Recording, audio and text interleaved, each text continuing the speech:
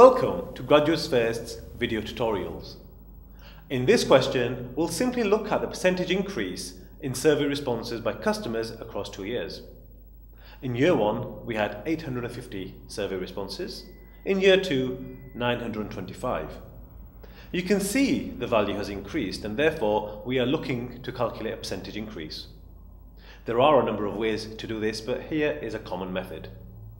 First thing we need to do is calculate by how much this increase has taken place.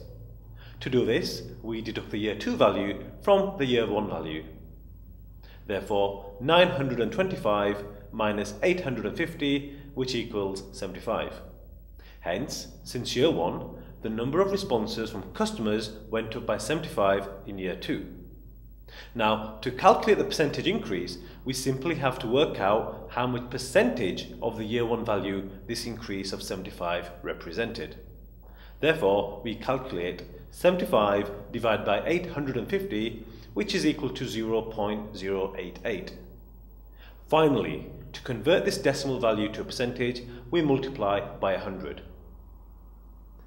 That is 0.088 times 100, which equals 8.8%. To conclude, we saw an increase in survey responses by 8.8% in year 2.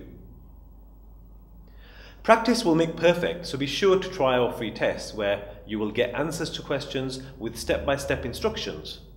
Remember, it's not the quantity of tests that matter, but rather doing fewer tests and practicing them in depth will encourage learning. Try a free test now.